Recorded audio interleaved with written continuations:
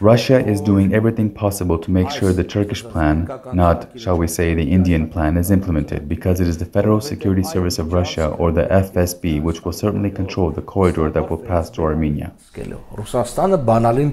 This means Russia will keep the keys in its hands in order to ensure communication between China and the Turkic world, which are both tremendous. Well, in this case, what hope is there for change in the scenario? India and the United States can bring hope for change. We saw that the Foreign Minister of India visited Armenia.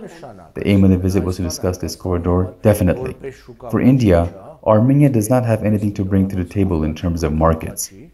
Armenia has a poor market of 2.5 million, which is equivalent to the size of a district of a city in India. Geographically speaking, what matters is the 42-kilometer section on the border between Armenia and Iran, the section for which there is so much confrontation, as well as the 21-kilometer Goris-Sisyan motorway. In other words, at the end of the day, territories matter in terms of their significance and in terms of the objectives that can be met through those territories, not in terms of the number of square kilometers.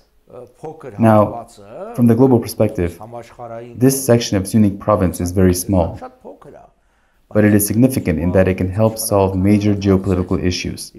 There have been many talks about this, and now there is confrontation. If it becomes possible to create a road that will connect India to Iran, Armenia, Georgia, and Europe, Armenia will find itself on that major road and will benefit from it, just like it found itself on and benefited from the Silk Road in the past. The India, Iran, Armenia, Georgia, Europe road will help solve security issues, as well as the issues of Armenia with respect to economic development.